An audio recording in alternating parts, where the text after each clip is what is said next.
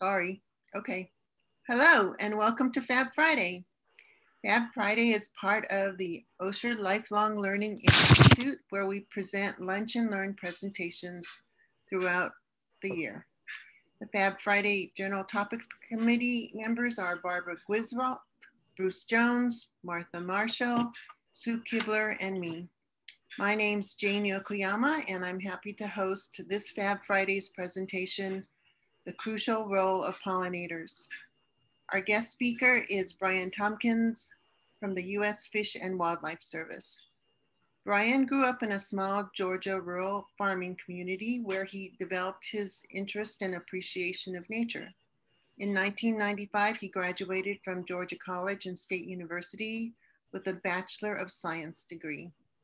He began his career working for the National Park Service with the Blue Ridge Parkway, but for the past 15 years, he has worked as a biologist for the U.S. Fish and Wildlife Service.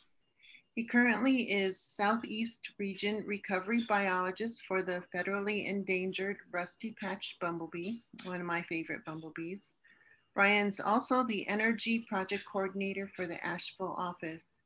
Here he works with energy companies to protect endangered species from the impacts of energy production projects. He is a founding member of North Carolina Pollinator Conservation Alliance and an active member of the Asheville Bee City Leadership Committee. In this webinar format, your videos and audio will be on mute.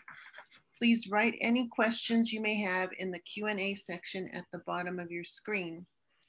Bryan will try and answer as many questions as possible at the end of the presentation. A recording of this webinar will be available later in the spring. Then you can check the OLLI website under presentations. Finally, at the end of the webinar, I will give you details on future Fab Friday talks and how you can be involved. Okay, without further ado, it's my pleasure to welcome Bryan Tompkins. Thank you very much. Hey, good morning, everybody. And thanks, Jane, for that fabulous introduction. I want to first throw some thanks out to OLLI for having me here today on this Fab Friday. I do wish we could be in person. I enjoy the interactions and the feedback from being in front of everybody and just kind of discussing and going through this thing. But I want to thank you for joining me on the webinar today. I look forward to going through the presentation and then, hopefully being able to address some questions and maybe, if nothing else, spur some further interest in pollinators and maybe get to work with some of you in the future.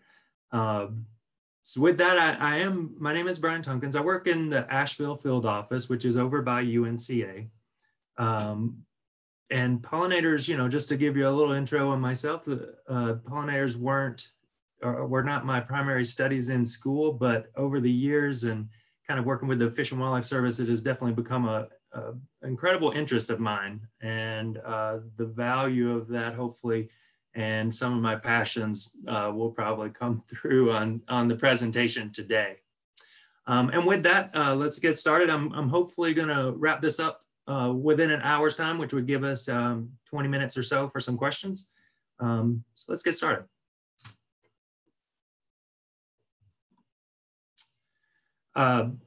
Because of the different ecoregions in North Carolina has a very diverse pollinator species. Geologically, North Carolina has a lot of different areas. You have the coastal areas, the Piedmont, and the mountains. And because of those different areas, we have lots of room for different species to exist here.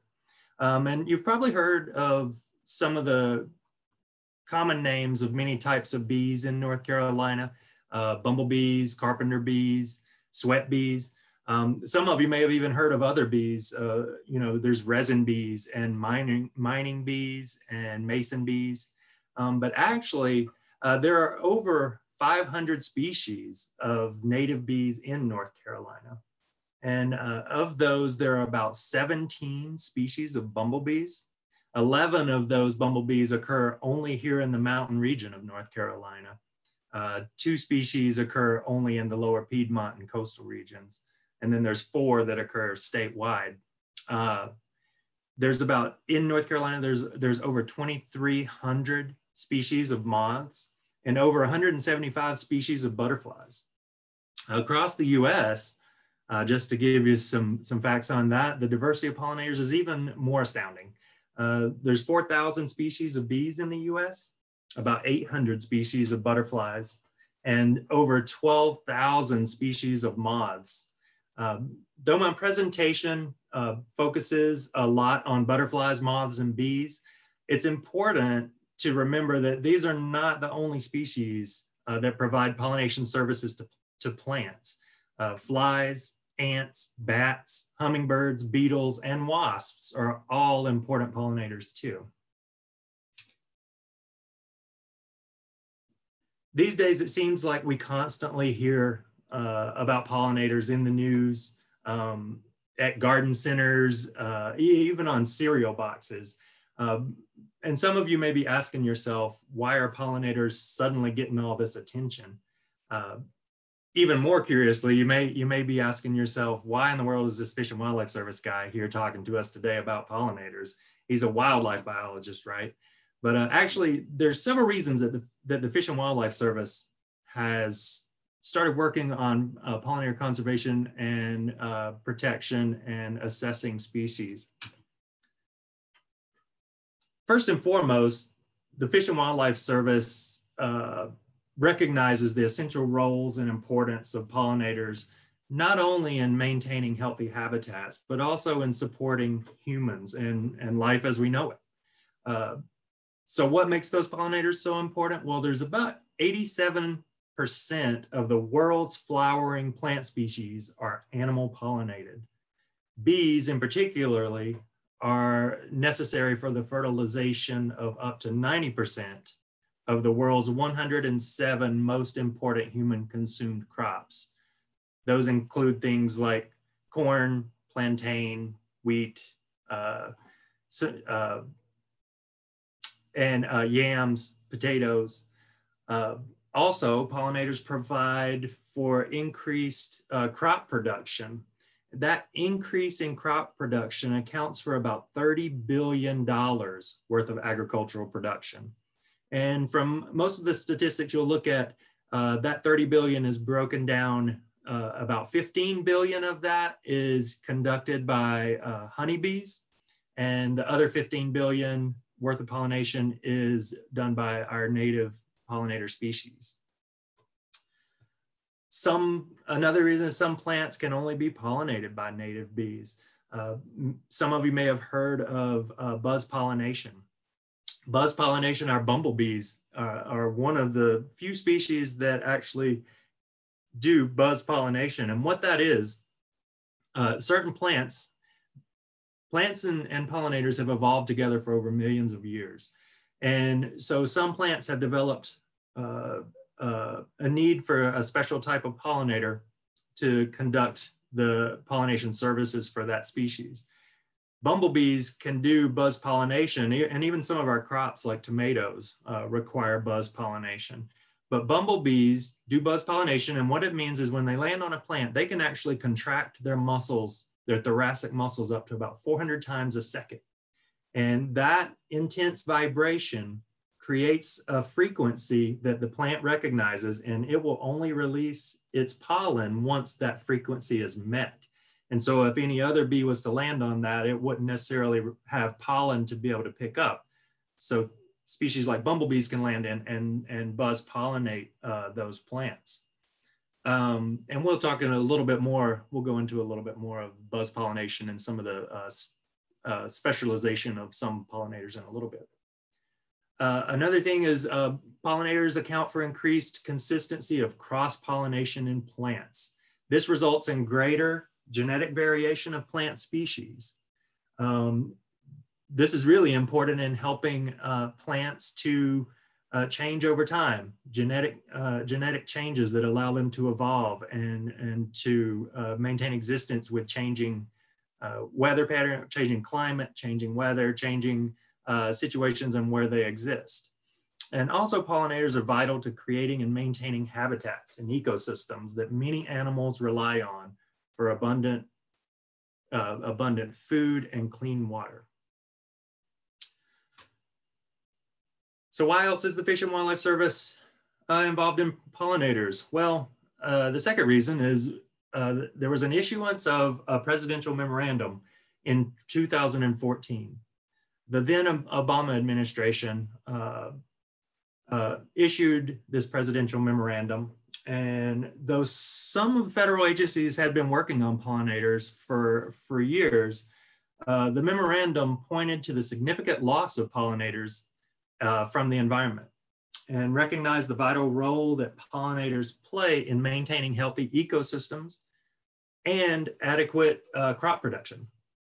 The memorandum directed executive agencies and departments to develop and implement strategies into their projects that protect and conserve pollinators. This provided the Fish and Wildlife Service with the opportunity and the justification to prioritize actions and direct our funding toward projects that are beneficial to pollinators. And then lastly, Fish and Wildlife Service we administered the Endangered Species Act. And so due to the decline and the declines of pollinator species that we've been seeing, we are concerned that declines will result in diversity reduction of plant species, which would adversely affect animals and birds that rely on them.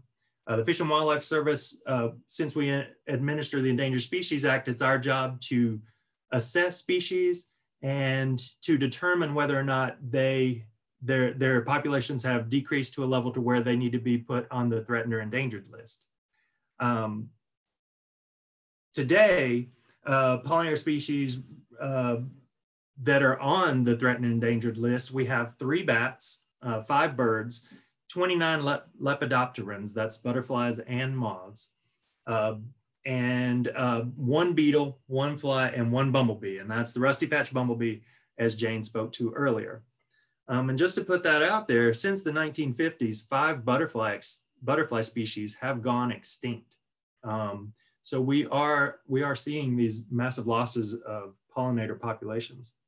Exactly how many listed plant species require pollinators is currently unknown. Several species that are currently being reviewed on the screen. Let's see, let me get my pointer here. Regal fritillary is currently being assessed for potential listing due to loss of habitat. It used to occur here in North Carolina. We have occurrence data, but hasn't been found in, it's been about 15 years or so, 20 years. Frosted elfin is another butterfly species, as is American bumblebee. American bumblebee was once a very common bumblebee, much like the rusty patch bumblebee.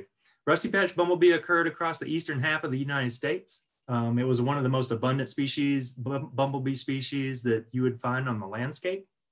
And since the 90s, though, it has virtually disappeared. We haven't seen it in North Carolina since 2004. And since the late 90s, its population has decreased around 94%. And its range has also decreased along those same lines. We also are currently assessing monarch butterfly. And that species is probably one of the most recognizable butterfly species that I know of. It occurs across the United States, and there are 3 subpopulations that occur. There's the West Coast population, the Central population, and the East Coast population, subpopulation. And everybody kind of sees them, they fly around, they're everywhere. And many of you are probably asking yourselves, you know, are they really are they really declining? I still see them. And the answer is yes. Unfortunately, we've seen huge declines in this species. The total area, just to give you an idea of how this species has declined, the total area that they once occupied in Mexico when they go down and overwinter down there was once over almost 6 hectares. And that was up until around 2004, we started seeing declines. And from 2004 to 2017, the average size of that overwintering population down there declined to about 3 to 3.5 hectares. So a decrease in just spatial range or spatial availability, how much land it takes up there, has gone in half. Another way to think of it is there, up until really 1997, the late 90s, there was counts that took up over around 1 billion monarchs in Mexico that would overwinter down there. 1 billion monarchs. In the last 20 years, by 2017, that number had decreased to 93 million. From 1 billion to 93 million. That's over a 90% reduction in population numbers. So it is really taking a hit in numbers. And for those of you that weren't aware, and I'm sorry to interrupt for a second. I'm already starting to get a little glitchy here. I've got 3 people in the house that are on Zoom calls too. So I'm going to turn my video off for a second, but I'll still be here.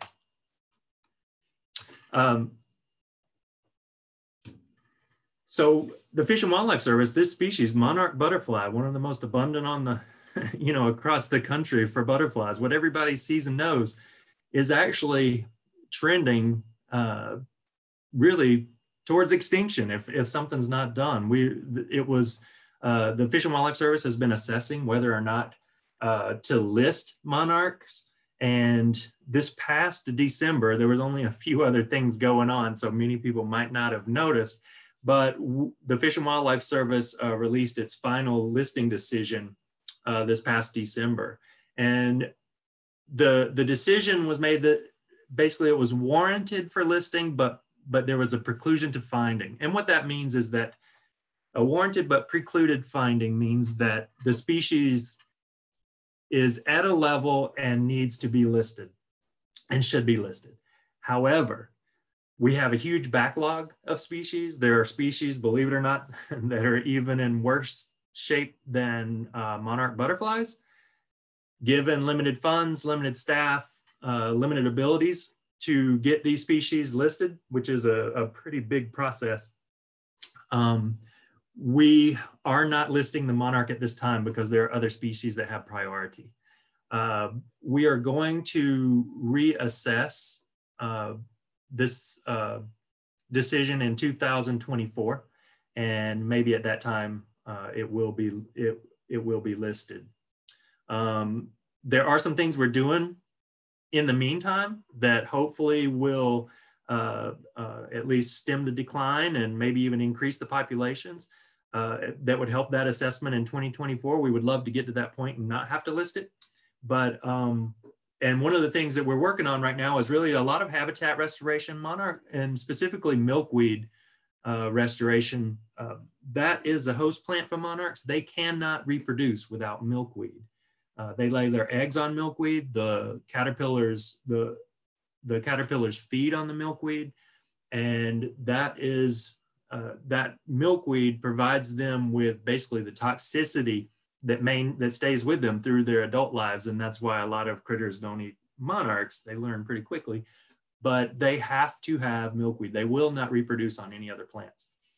So we're working on habitat restoration and milkweed restoration. And also we've been working with transportation and power companies, especially in their right-of-ways, for maintaining those right-of-ways in ways that will benefit monarchs. We're working on the National Monarch Butterfly Candidate Conservation Agreement with assurances for energy and transportation lands. And what that is basically is a big agreement that energy and transportation will agree to maintain right-of-ways in certain ways that benefit monarchs.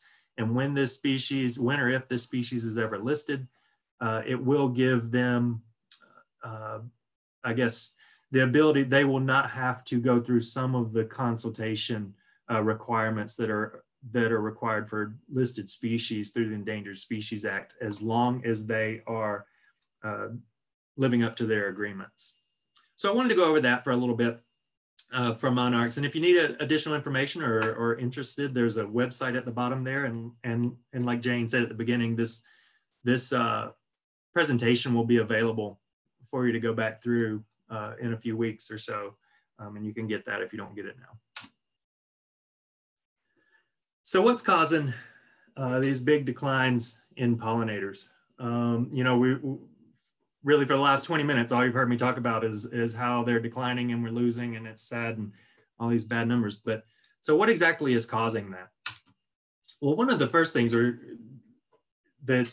of the worst things that's causing some declines is pesticide use.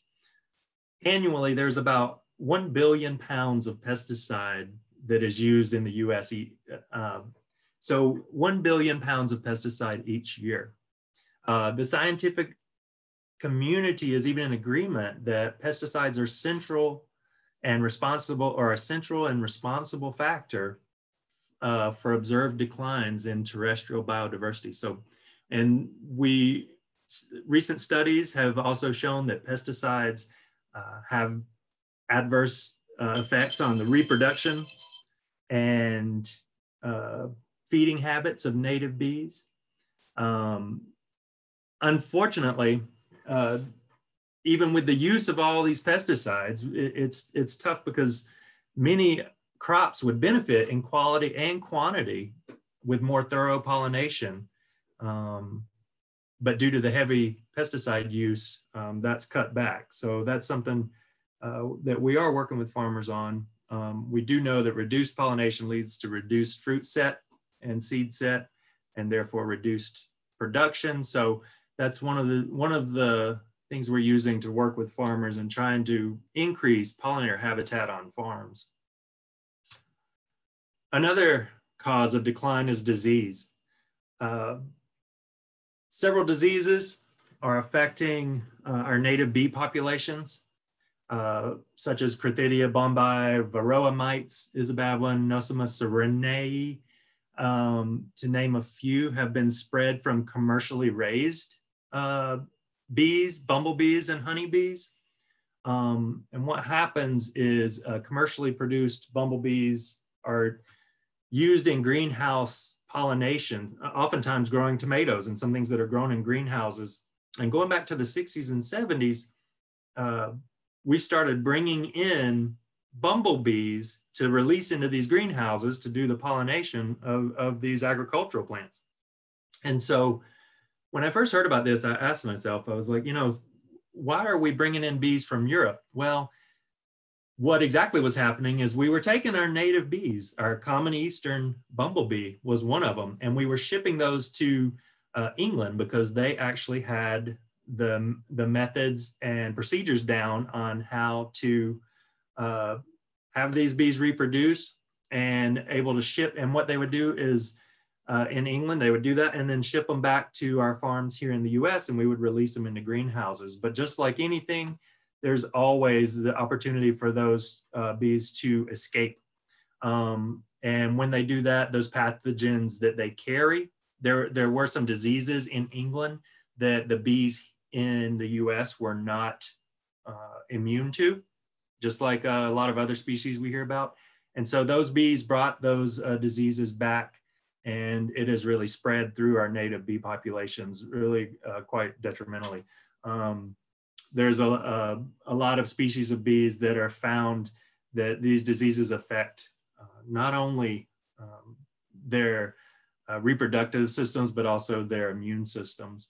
And then you put into that pesticides, we've found pesticides also get into the abdominal tract and affect the natural bacteria that occur in the abdominal tract of bees, which affects the immune system of the bee. And so you put that in line with these diseases, and it's just it's not a good thing for bees. They're kind of getting hit from all angles there. Another reason, habitat loss. This is probably one of the biggest and kind of most in our face reasons for pollinator declines across the country. And one of the biggest things is developments not only remove habitat, but they typically replace those habitats with non-native fescue lawns or land. We tend to landscape with annual plants, annual flowers or summer blooming flower species. And another thing that happens from these developments, as you can see in this picture, it creates hard edges. And what we mean by hard edge is this basically comes from trees straight to grass. There's no step down of habitat. There's no structure in there. There's no diversity. And that is not a good thing. That fragmentation also separates populations of species, so reproduction gets bottlenecked.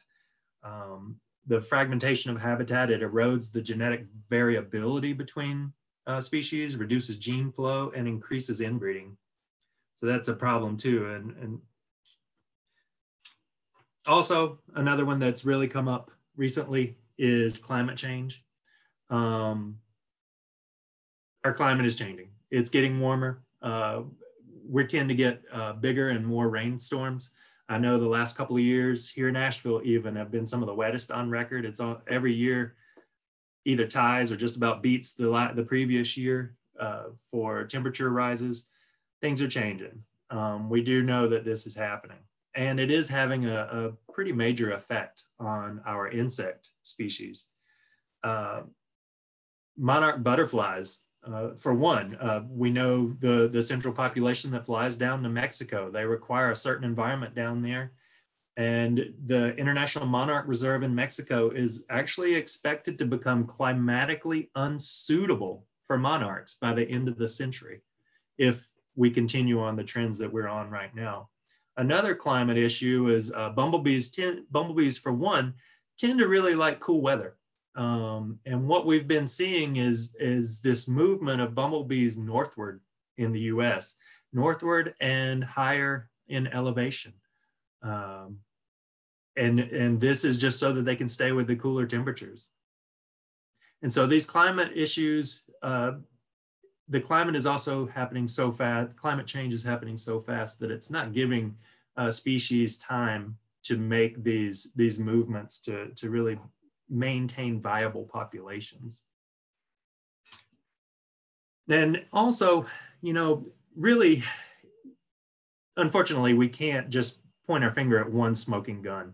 It really is this cumulative toxic soup of all of these. As I mentioned, you get the pesticide use, which reduces the immune systems of bees. And then there's all these extra diseases that are out there. It's warming, so the diseases are more prevalent.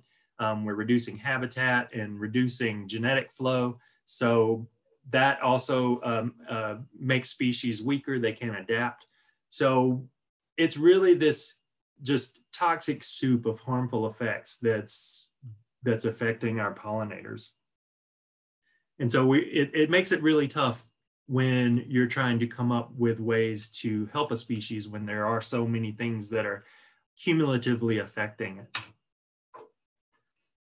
And altogether, these factors are causing a decrease in populations. Study after study, survey after survey seems to conclude that pollinator species and their habitats are being lost at alarming rates.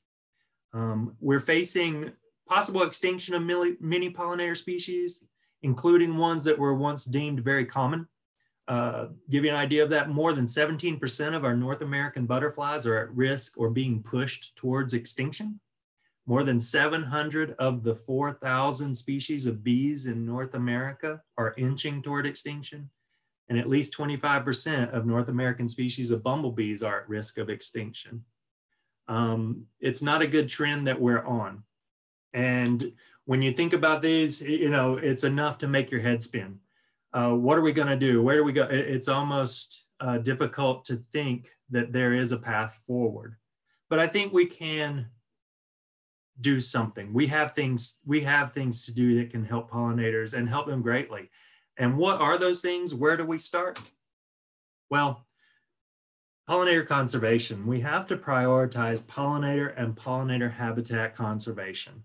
from planners to developers, residential homeowners to renters, scientists studying effects of pesticides in the lab to biologists in the field doing surveys, private citizens to public agencies. Everyone has an opportunity to help pollinators in some way. Some efforts are simple and straightforward. Other solutions will require a fundamental shift in our traditional thoughts of vegetative beauty and what we consider to be acceptable landscaping practices.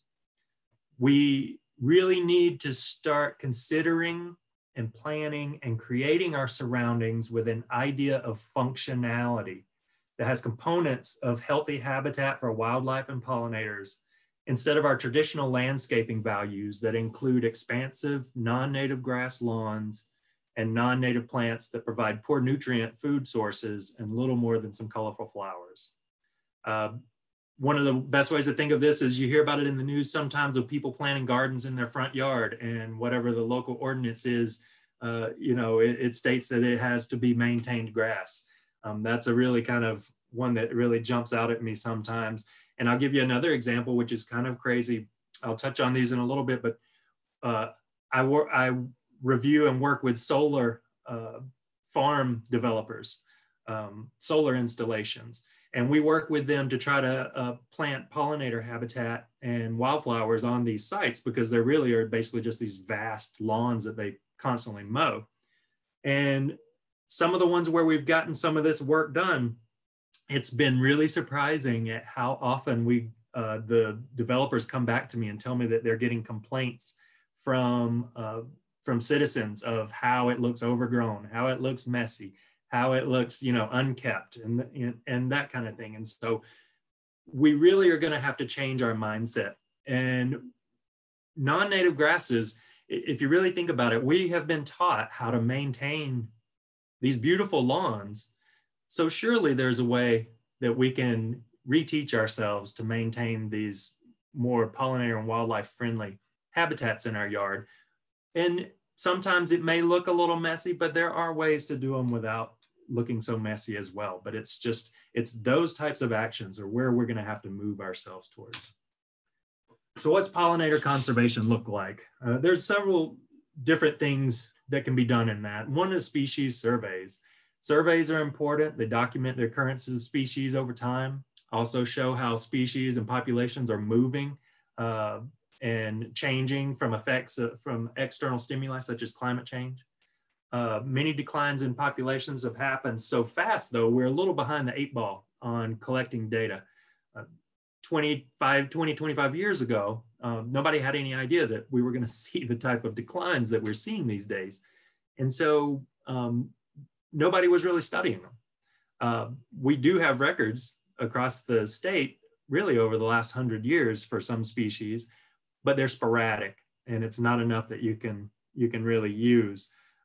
I'll use rusty patch bumblebee as an example here. We have hundreds of records that really go back to the early 1900s.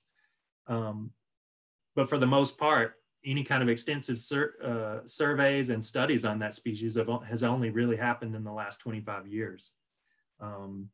Because of that, like I said earlier, we didn't notice, it didn't really start declining until the late 90s. And so nobody really thought that much about it. And so surveys are important though for basically keeping an eye on these species, see how they're changing, and being able to change our conservation efforts accordingly. It's not just specialists or biologists, though, that do the surveys and provide important information. Anyone can. You don't have to be an expert and be able to identify every pollinator species. Really, anyone with a camera these days can use any of the citizen science programs available to document species occurrences, feeding activities, to document or provide data for population dynamic assessments. Given the short staffing and budgetary issues that natural resource agencies contend with these days, having additional people and citizens, private citizens out and about and documenting species is more helpful than ever. It's really citizen science efforts are really going to be the way that we are able to move forward and collect data that will be used for future conservation management decisions. And what I have up on the screen there is there are several citizen science programs that you can just join and upload your photos. And there are specialists on there that will identify the species in your photos. Discoverlife.org, Bumblebee Watch, iNaturalist is one. iNaturalist, I have that one picture up on the screen there. The search for the rusty patch bumblebee is a citizen science project that I started with, or that the Fish and Wildlife Service and I started with Wild South, a local conservation group. Started this on iNat, and we were able to run this for about 2 years, 2018 and 2019. We ran into some issues in 2019, and this particular citizen project is currently not active on iNaturalist, but I am hoping in this year to get this back up and running.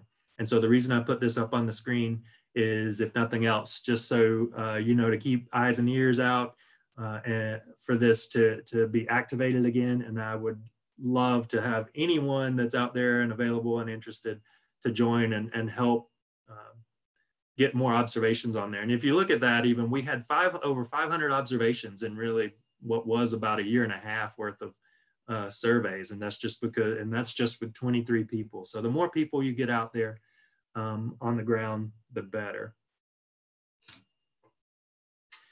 Another important conservation measure is just large scale plans. The state North Carolina Wildlife Resource Commission, they put together a state wildlife action plan every 10 years. This is actually a mandate from Congress for the state to be eligible for federal funding under the state wildlife grants program. They have to put together a comprehensive conservation strategy. And North Carolina's last update was in 2015. So it's fairly recent, and it'll be updated another 5 years. Due to declining pollinator populations, though, in North Carolina, the plan does include 28 insect species that are listed in there as species of greatest conservation need. Pollinators in that plan include the tawny crescent, St. Francis satyr, there's the American bumblebee again, Bombus pennsylvanicus, and golden northern bumblebee is another one, Bombus fervidus. But there's actually 7 different bumblebees included in this plan.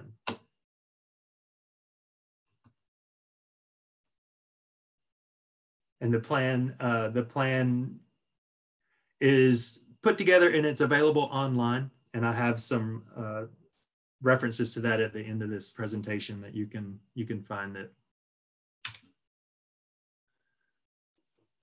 The biggest and most important thing I think that I want to talk about today, though, is in pollinator conservation is habitat creation, restoration, enhancement. And it's probably the most important action we can take. It's vital if we're going to turn the tide of pollinator declines. And the good thing about pollinator habitat conservation is that it's something we can do now. It's something that we can implement, we can get on the ground, and we can see results instantly. It's one of those things like you build it and they will come. I promise you, if you get pollinator habitat on the ground, you will see an increase of pollinators in your yard. So it is a valuable tool in conservation. For pollinator habitat conservation, I've broke it out into, there's basically 3 components that really most of us probably learned in basic biology. Those components are food, shelter, and water. For this presentation in particular, though, I want to take one step further and I break shelter into nesting, sheltering, and overwintering areas. Because the creation and enhancement and preservation of pollinator habitat is the one action that any of us can take and immediately make a difference on the ground, I want to take some time here and go into more detail of what the components of pollinator conservation or pollinator habitat conservation entails. First off is just providing food resources. It's not quite so simple as going to your nearest box store and grabbing plants. Most of the plants you find there, probably 98%, 99% of the plants you'll find at the big box stores are not native. One of the most crucial things I want to emphasize is that you should use native plant species when planting pollinator habitat at your house. Number one, those plants are more adapted to the environment where they're being planted.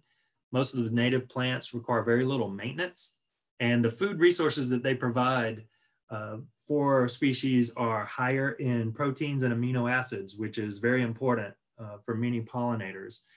A lot of the non-native species, plant species that you find at the store typically are very low in those vital nutrients.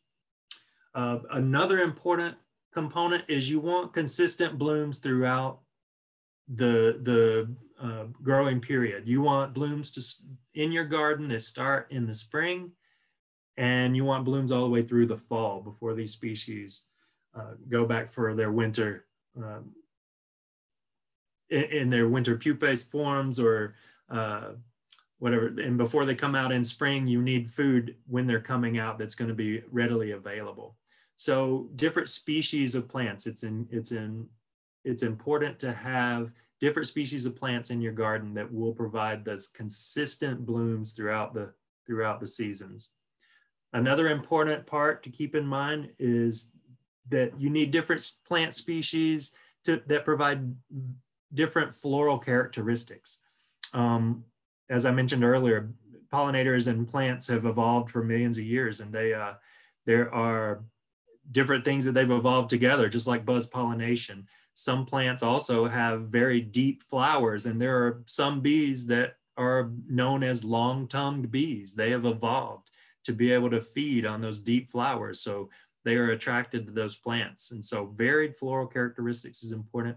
Host plants, I mentioned earlier, milkweed for monarchs, really important. There are some plants for some species that is the only plant that they can use to reproduce. Regal fritillary that I mentioned earlier, they use violets. So lots of violets on the landscape. Violets are their host plants.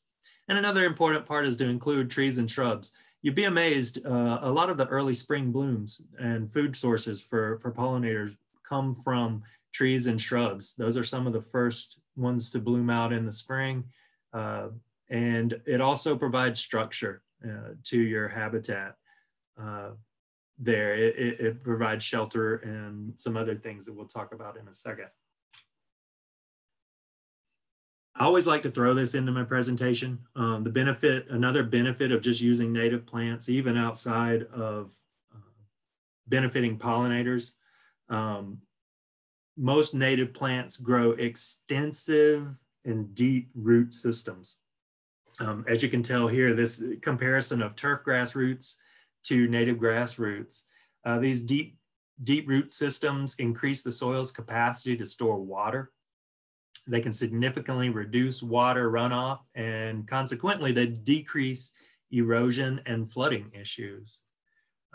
Native plants help reduce air pollution. They sequester carbon better than most of ours, definitely better than turf grass. They provide better components of food and shelter for wildlife. And native plants promote biodiversity and stewardship of our natural heritage. They are plants that were on the landscape prior to European colonization, when habitats were much different, and these plants were probably much more common on the landscape. So I always find that so interesting, though, that when you think about the prairies and the deep, dark soil that would be found in prairies, and this is why, these deep-rooted native plants. So food plots and pollinator food plots, establishing those, it's as tricky as you want to make it. There are different ways. There's direct seeding and transplanting. As you just saw that tractor rolling around there, that's a seed drill on the back of that. It's used for planting large sites. You can also use a hand spreader like in the other picture there, but Also, transplanting potted plants is one of the easiest ways, especially if you're creating a smaller pollinator garden. And since I mentioned that, size is really not the biggest importance. We typically recommend that you try to make it at least a 10 by 10 bed, but there is really nothing that says even small, smaller than that provides benefits, because I have small sections around and I see butterflies and bees on some of the smaller planted sections as well, just as well as the bigger ones. But one of the most important things that you're going to do in establishing pollinator food plots is your location and your site prep. Site prep being probably the biggest of all. There's different ways you can go about that. You can, if you have turf, you can use a sod cutter to cut it up. You can also solarize, use plastic over it, put plastic over the ground. It needs to be left on for at least one growing season to be successful. Those are really probably some of the best ways for smaller areas if you're going to be doing those. Seeding often, if you're going to be, once you get your site prepped, if you're going to be seeding, you want to put those seeds out in the winter. Most of those need to be cold stratified. They require cold, wet, a certain amount of cold temperature before they'll germinate. But if you're transplanting or just planting potted plants, that can be done really about any time up through the summer. There are some species, even like some of the native grasses, you can put out in the fall. But for the most part, spring and summer are great times to plant transplants. You just want to make sure that if you are using transplants, that they haven't been treated with insecticides or neonicotinoids.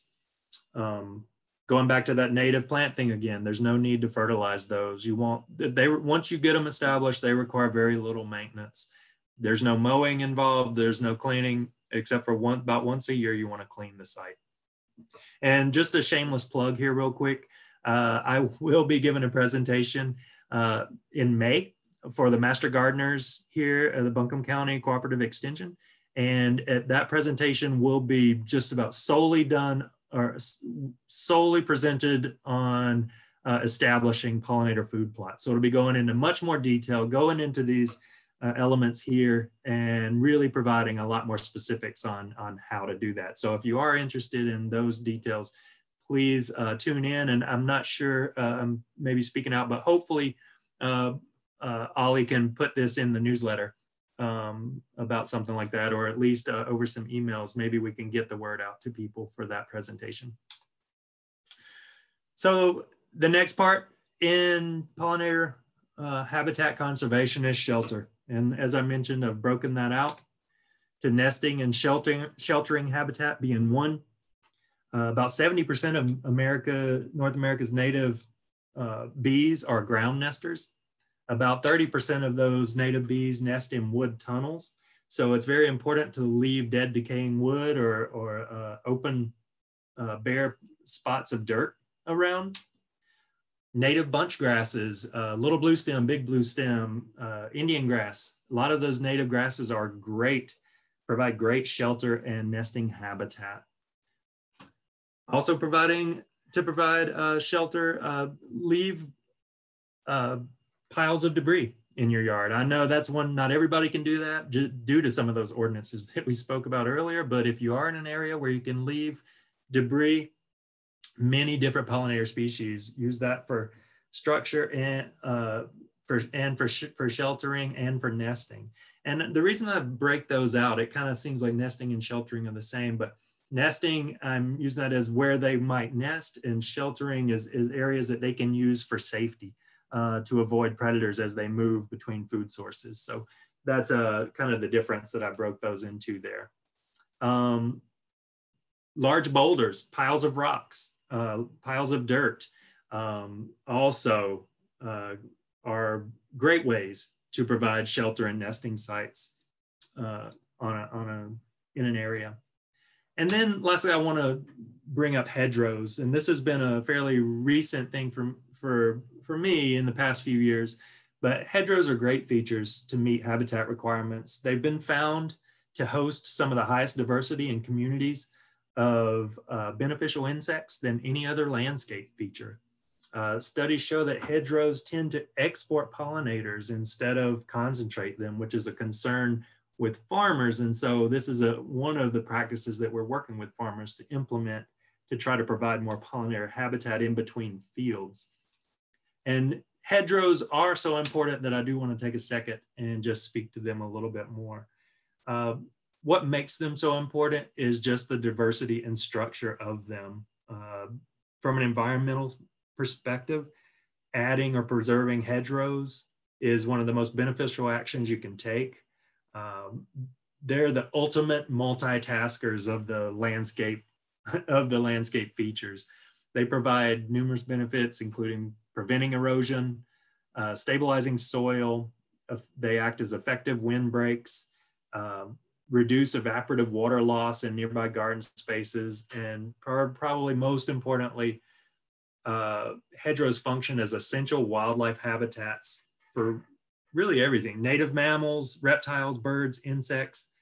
And because pollinators have predators too, hedgerows offer a vital shelter and much needed movement corridors to travel between feeding areas. These long strips of uninterrupted hedgerows in farm habitats are essential really to enhance native pollinator abundance and to increase production on farms. And like I said, again, we are working with farmers, and when these particular features are implemented on the landscape, they provide food sources for pollinators when crops aren't flowering. And then they also provide cover between fields. Some pollinators will not move across vast expanses of open areas like you see on some of these industrial farms. And so breaking that down and giving movement and to give them cover so that they can move without fear of predation is important. Studies have shown that when hedgerows have been implemented on farms, they've seen 10 to 20% increase in adequate pollinator diversity and abundance, and which has also resulted in increased production on some of the farms where this has been studied. So the other part of our shelter component is overwintering habitat. Many of you have heard, but it's really important and really hard actually one to do.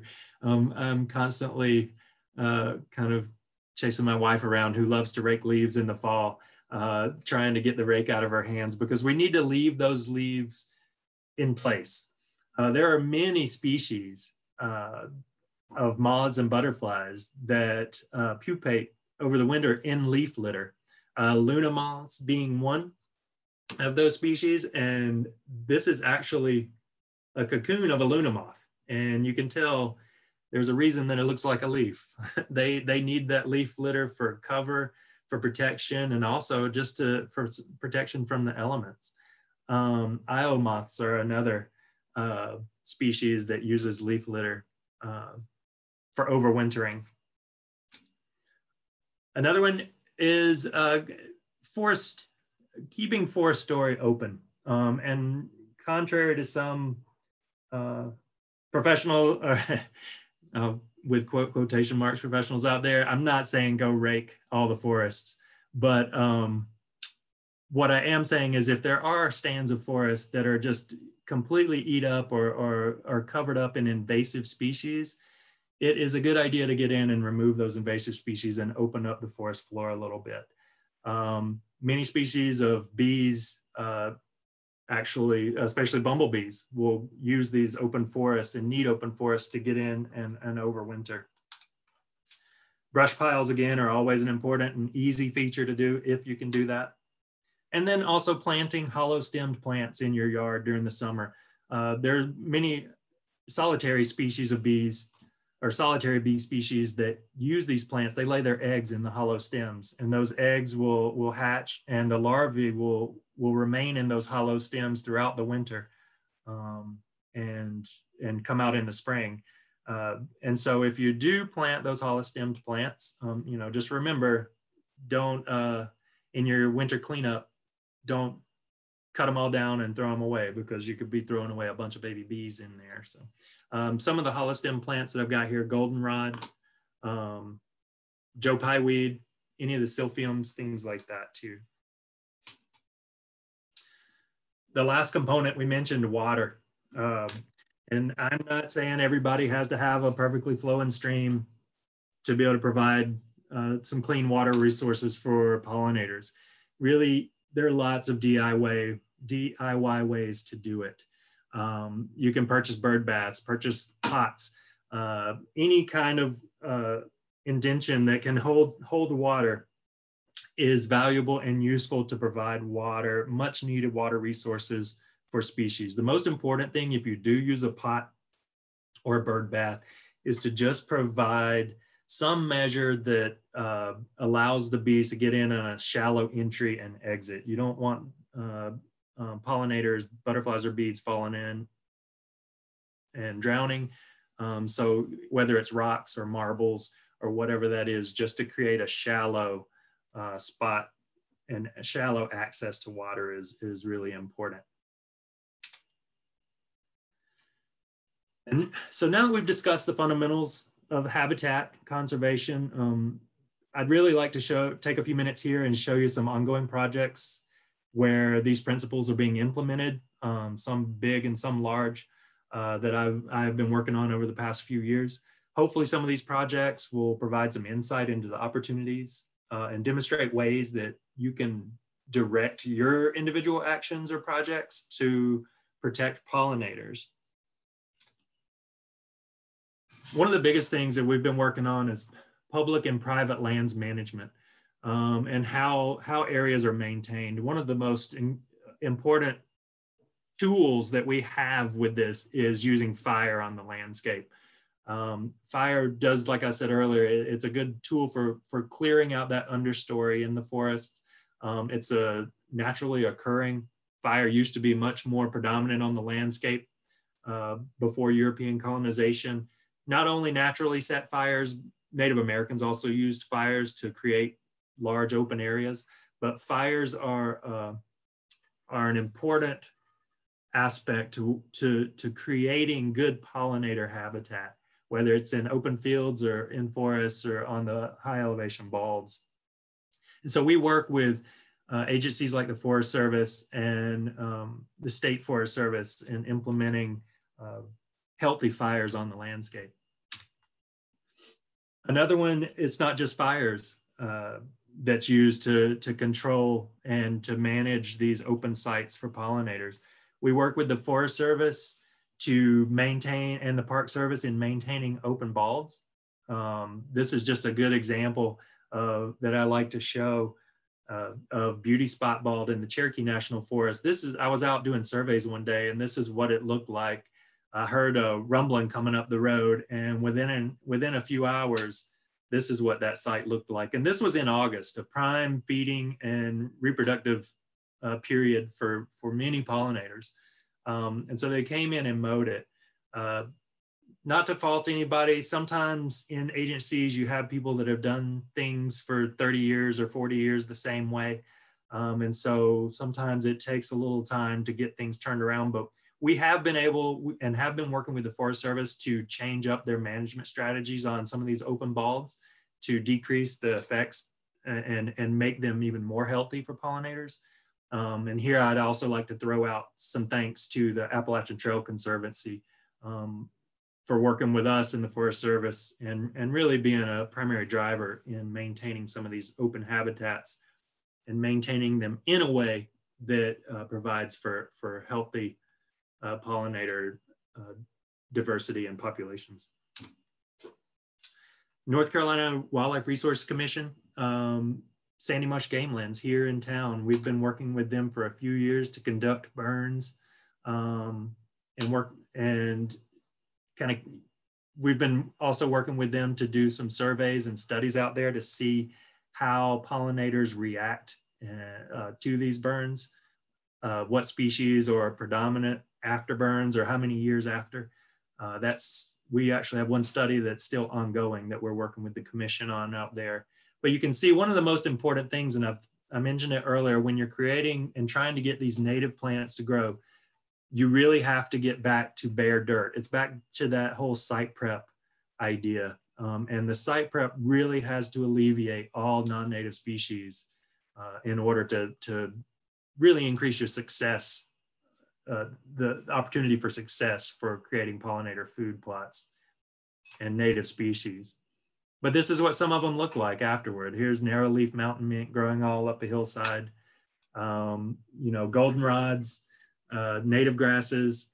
And, you know, if you look off in the distance here, here's purple top tridents and really nice stand there. Just a nice diversity on some of these areas that are now being maintained with more of a mindset of wildlife and pollinators in mind. And so these areas are on different burn cycles. They'll come back in, and the one on the right there actually it's a good chance it will be burned this year. Hopefully, it's really kind of getting to the point where it needs it. But Wildlife Resources Commission is doing a lot of work out there. If you're interested in seeing some nice pollinator habitat, Sandy Mush Game Lands is a good spot for it. One of the biggest things I've been working on in recent years is solar installations. I mentioned earlier, North Carolina is the second largest solar producer in the country. So really we're producing these and putting these massive solar installations on the ground that just turn into huge lawns for the most part. So what we're doing is working with those developers to implement pollinator habitat on these sites. There's a lot of a lot of benefits to that. Not only is pollinator habitat and food and shelter being provided, but it also lessens their maintenance. The solar installation on the right here, there's one about this size that I was working on, and the company was spending over $4,000 a month in mowing costs for that installation. And so we've been working with them to plant the whole site out with pollinator species. It's been pretty successful so far. They've already been able, just in the last few years, to cut their maintenance down in half. And so we're working on planting out the rest of the site as well. But that's just the kind of benefits that can be found.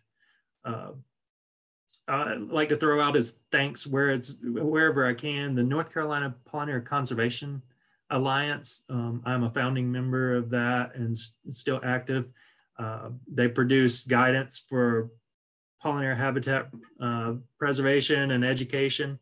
And one of the best tools out there has been prepared by the North Carolina Botanical Garden, who is a member. It's Pollinator Toolkit. But also a colleague and I put together this technical guidance for native plantings on solar sites in 2018. And this is something that we've been using as a tool when working with solar developers to get their sites pollinator friendly. And here's just some photos of some of the sites that we've got. I'm not going to pretend today that this has been hugely successful. I mean, there is nowhere near the amount of facilities implementing this strategy that I would like to see, but we are making headway. The pandemic has put a little stall on a lot of things, this being one, but we do have a handful of a half dozen or so installations around the state or around our work area. There's probably more across the state that have implemented pollinator habitat on their sites. We're also working with transportation and energy right-of-ways, not only on the monarch butterfly CCAA, but also just in overall management. I had a phone call with Duke Energy yesterday, actually, where we were discussing implementing maintenance and management plan on a site for native plant species, including a plant species that's endangered. So we are working with these guys. There are some areas where we've had some success and seen some nice production. So hopefully this is going to be something that grows in the future.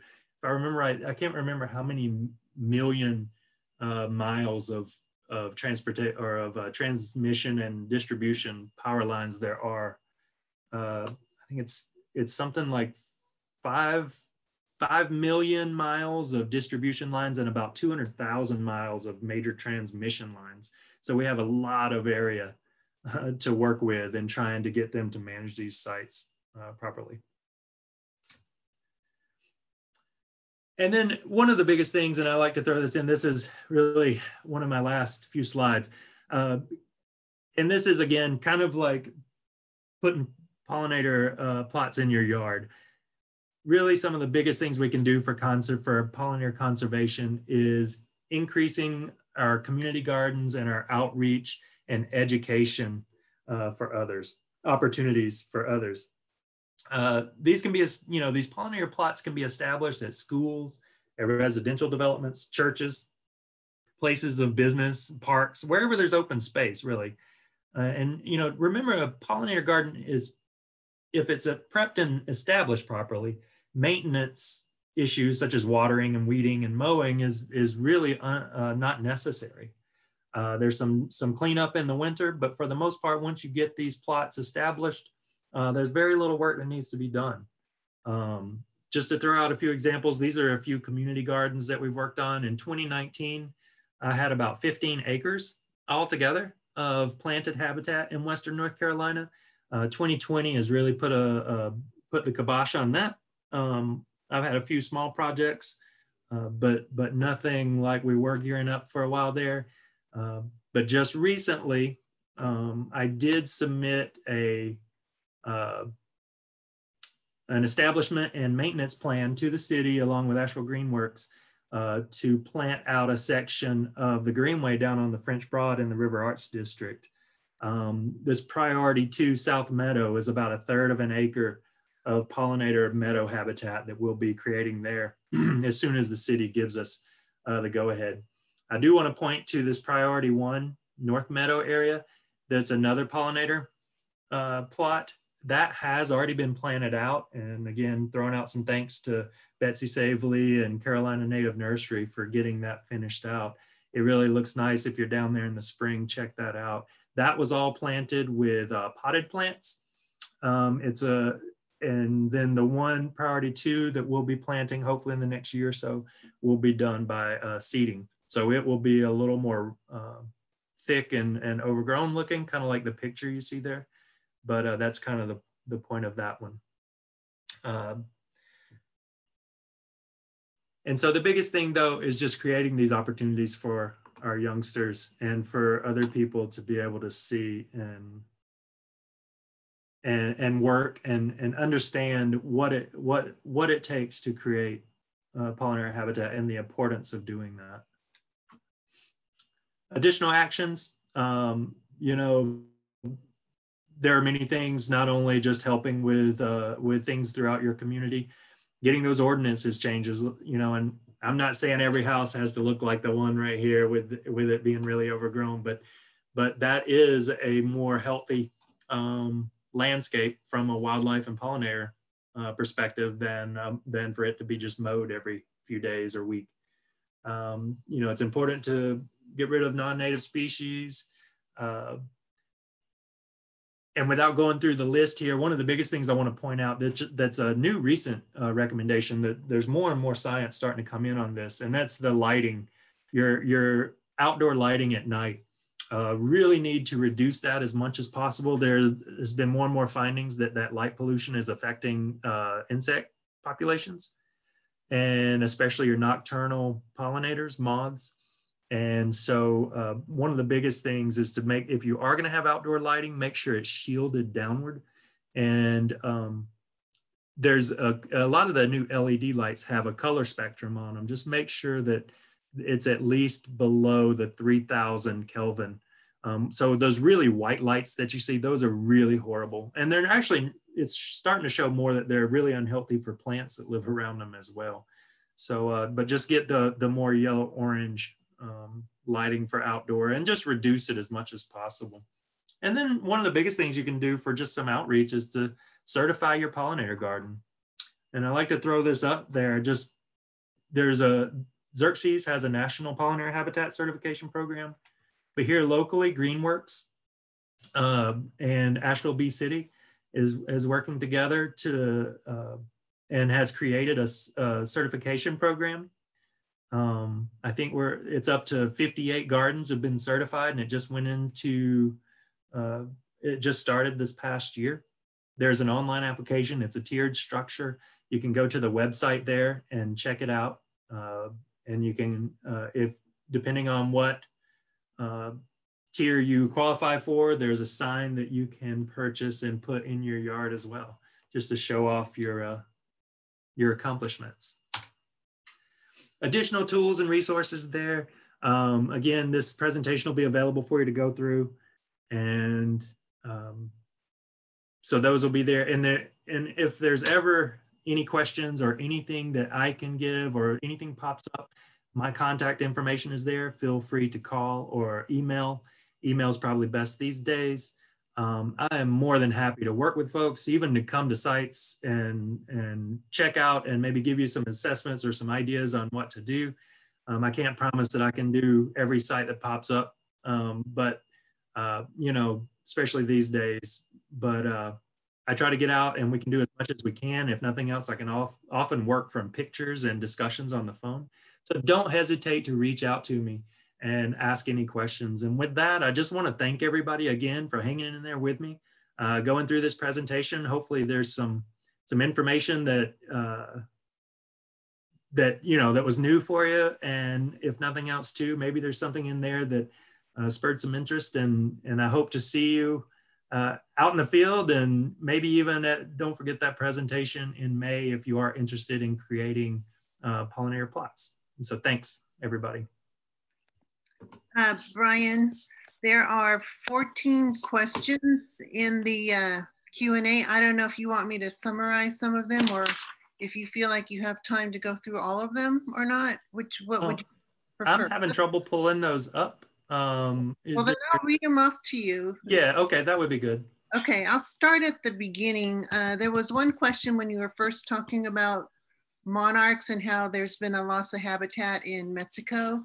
So what would you attribute to why there was such a decrease in the habitat? And that is solely attributed to climate change. The tree species that are down there require, they're elevational dependent, so they need cooler nights, and the warming temperatures down there, and the warming temperatures that we have seen and are trending are decreasing the available habitat, the tree species that they live in or that they overwinter in. Okay, and the next one was from Linda. She's raised monarchs before and she hasn't seen many here. What else can she do besides growing milkweed in her yard to help with the monarchs? Yeah, and thanks for growing out monarchs. That's something I've kind of gotten involved in the last few years, and my kids really love doing that. You know, growing them out and even tagging them and trying to keep up and allow them for the opportunity, at least for some of those tagged butterflies to maybe be found as another important step that could be taken just to add to that. As really, you know, it changes from year to year. This past year was kind of a mediocre year for what we see through here. The population counts in Mexico for 2019 were actually a little better than they've been in years, and 2020's numbers are not out yet. There is some optimism out there for how big the number of butterflies and the area that they're overwintering in this year. There's some optimistic thoughts coming out, but until we see those final numbers, we won't know for sure. But I agree with you that this past year especially was really poor pollinator year all the way around. I got calls from really all over the country just through some networks, and a lot of people were seeing really decreased numbers compared to even just recent years. And it was a little alarming. I'm not quite sure. There can be, you know, cycles. It would really be weird for, you know, whole eastern half of the country to be in some kind of cycle together, but I've got my fingers crossed that this coming year will look more positive. But as far as that goes, just keep planting those plants, you know, increase your pollinator, your food resources there. you know, put it as much as you can, but also those milkweed species. And then I always say, you know, you can only do so much at your site, but you have friends and relatives and maybe know some other places, and just working with other entities to get more food and more host plants on the ground. I'm sorry, I don't have a better answer. I wish I did. The next question is, are there any organizations that give out free milkweed seed? There are Asheville, Bee City, and Greenworks. If you're not tied into those organizations, might be good to get on some of their websites. I do know there are some plants distributors locally who are growing extra milkweed plants each year and either donating them or selling them at reduced costs. North Carolina, a native plant nursery, just on a meeting with them the other day, apparently they are taking this coming year and planting a bunch of extra milkweed plants as well, and we'll have those for projects or whatever. So there are a good bit available, and I'm trying to think of maybe the best way. Probably the best way is just getting tied in with Greenworks and kind of keeping up with what's going on. And at any time too, when it gets up closer to spring, feel free to shoot me an email with that very question. Just say, hey, have you heard of anybody out there with plants? And I'll definitely hunt them down for you. Great. There are a few questions about what are the top plants you would recommend to help pollinators, including some that you would grow in hedges. So that covers about 3 questions there. Oh, okay. You know, there's so many plants, and I'll also point to Asheville Greenworks again. We've all worked together, and they've created a nice native plant list that's on their certification program. You can go on there and find out. Some of in a meeting this past week, a term came up of workhorse pollinator plants, and thought that was kind of interesting and an interesting thought, if nothing else. And there are some that just, you know, tons of species just really love. One that I love, especially for bees, is partridge pea. That's a good one. Coneflowers are good. They're easy to grow. Your bee balms, your mints, your native mints, native spotted bee balm, those are really good pollinators.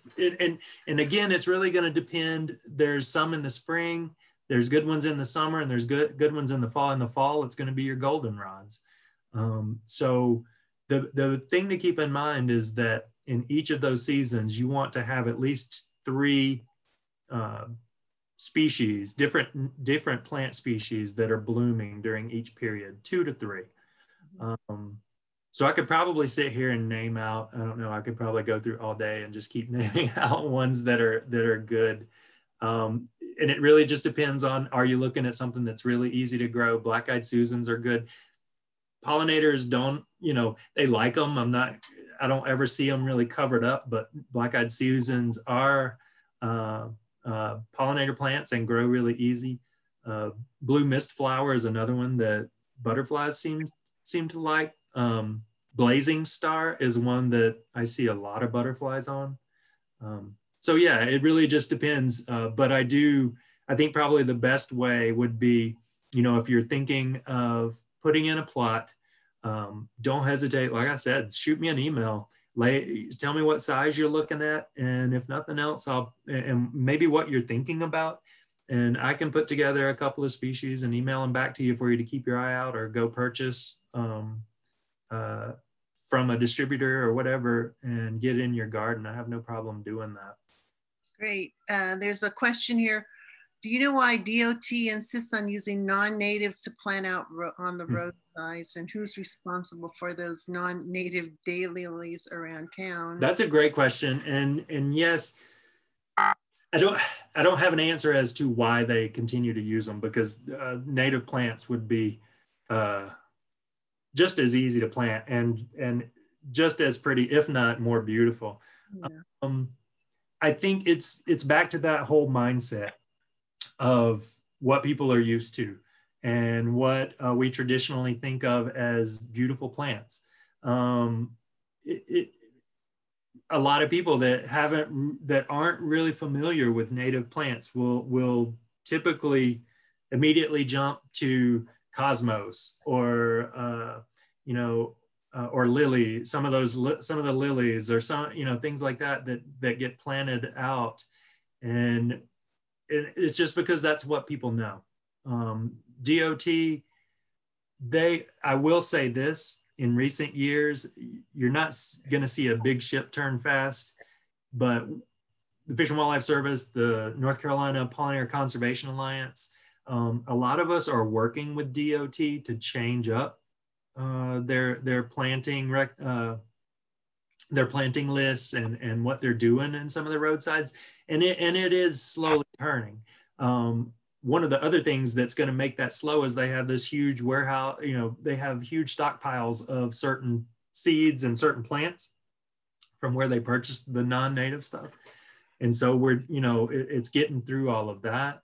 But one of the biggest things is just getting the mindset changed, and then also making the availability of native plants more readily accessible, and so that they, and really able to provide on large scale purchases of what like DOT would be making. So there is a lot of work being done on that. If nothing else, maybe a little optimism I'll throw your way, but on that question, but we have a ways to go, and DOT is aware, if nothing else, and there are some sites that have been replanted with native species actually in the past few years.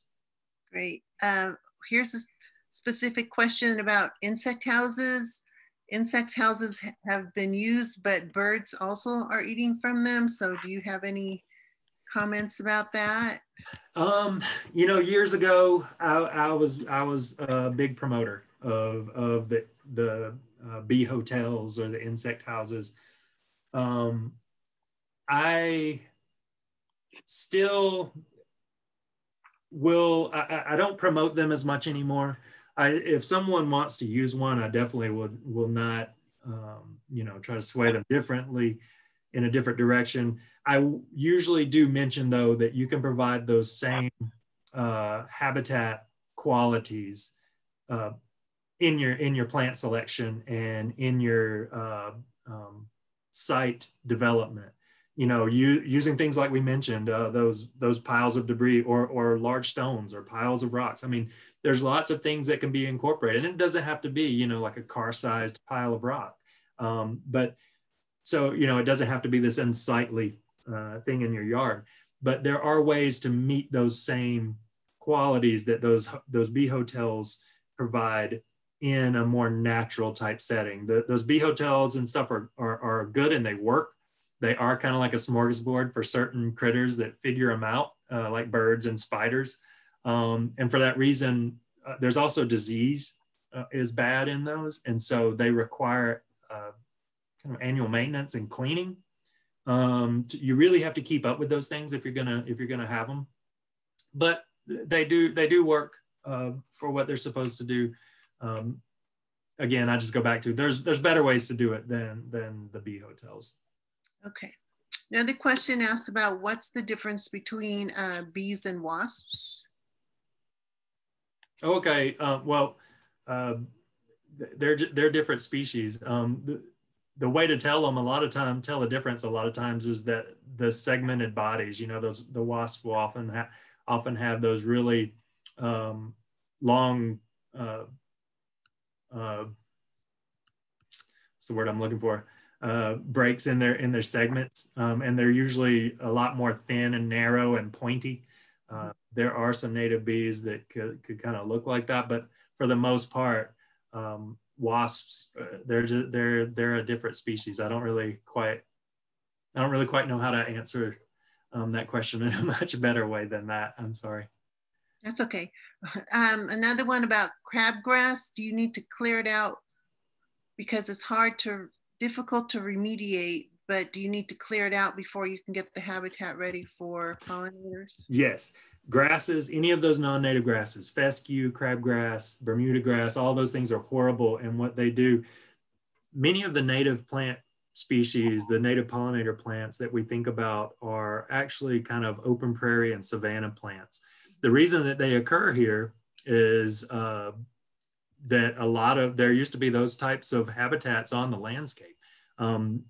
If you look at some of the early maps that Spanish explorers drew and sent back when they were in the areas now North Carolina, the whole central part of what is now North Carolina, they called the Grand Savannah. It was just basically humongous expanse. So basically the middle third of the state was nothing but these large expanses of open grasslands dotted with islands of trees and kind of these hummocky areas.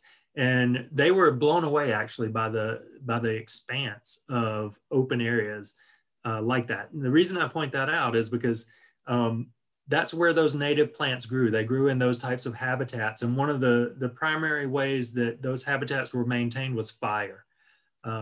Prairie remnant plants that occur, or prairie plants and prairie remnant plants that occur now, most of them are really in low numbers on the landscape because we have decreased fire on the landscape.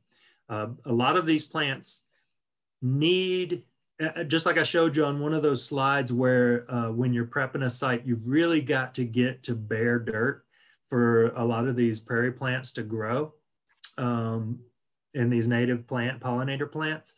And so as far as removing the grass, the one thing I throw out to people that are doing, especially on larger sites, but even smaller ones, you have to mimic what fire would do to a site. Fire would run through and it's going to burn all of the dead stuff. It's going to open up space. It's going to expose some dirt.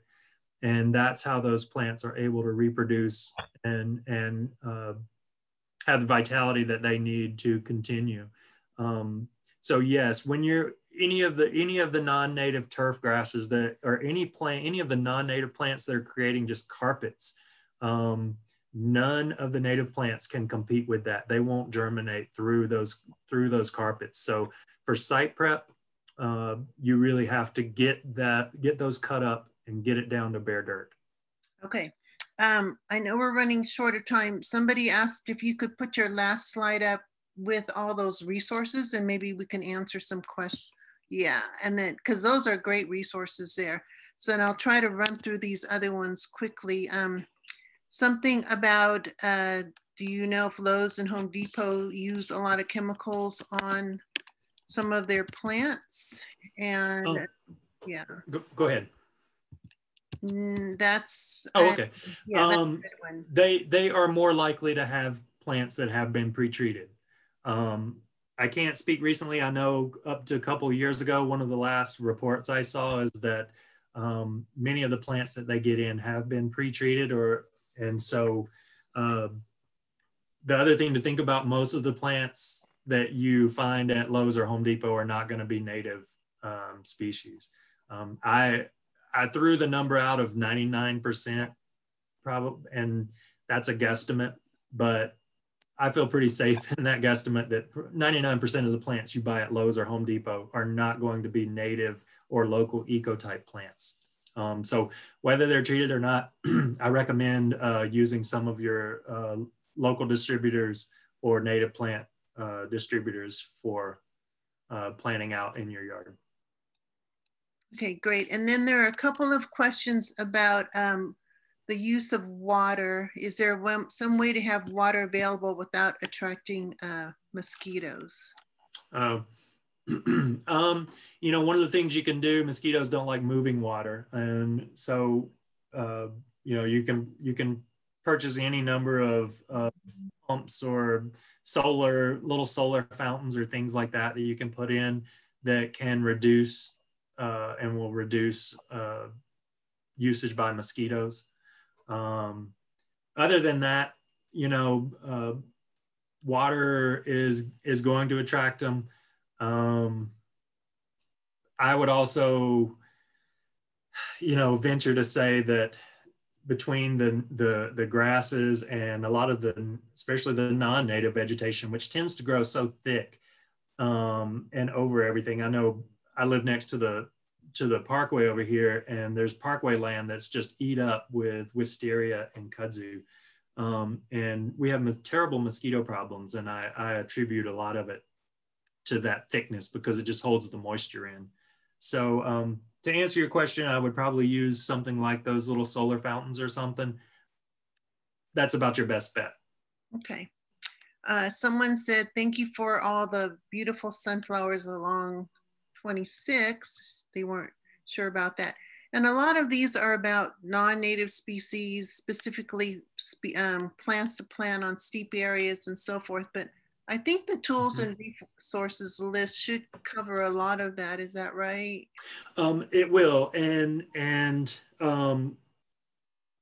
not to really advertise for them, but it's just a nice, they have it broken out really nicely. If you go to the, as the slide that's up right now, Ernst Seed, they have seed mixes that are already put together and they have them broken out into different areas for riparian areas, upland meadows. They have a North Carolina mountain steep slope mix on there. They have a lot of different mixes, as do a lot of the other seed producers. Now that's seeds. So if you're looking at planting potted plants, one way you can do it is go on and see what species they have in those mixes and then look for the plants around. And most of the time you can find the plants. Depends on how big of an area, because it can get costly buying plants for a larger area. But, and again, I don't mind, shoot me an email with the size of the slope, where it's at, what, aspect, and we can talk about some things, and we can put together a little list for you for those kind of more specific sites that you may run into on your property, even shady areas. There's pollinator plants for shady areas as well. Again, don't hesitate to use me as a resource. And some of this will also be in that presentation again at the Master Gardeners in May. You are so generous with your time, and it looks like we're already after 1 o'clock. For those of you who don't get the Fab Friday newsletter, I think the best thing to do is just Google OLLI Asheville and see a contact number, and someone will put you on the newsletter list.